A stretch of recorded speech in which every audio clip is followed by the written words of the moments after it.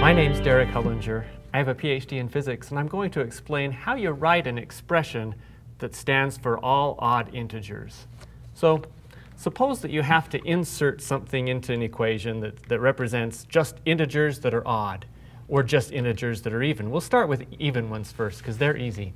So here's a really good way to do it. If you write 2n, where n is any integer, then notice what that means. That means that if n is 0, then 2n is also 0. But if n is 1, 2n is 2. And if n is 2, 2n is 4, and so on. So 2n is always guaranteed to be an even integer no matter what. So to do an odd integer, you do something pretty similar. Instead of 2n, you actually do 2n plus 1.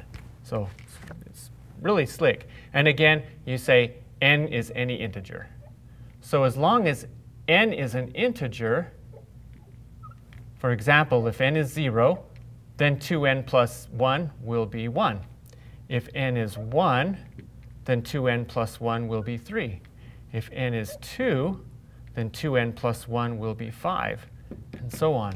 So you're always guaranteed to get an odd integer if you use that formula right there, and as long as you make sure that n is an integer of any kind.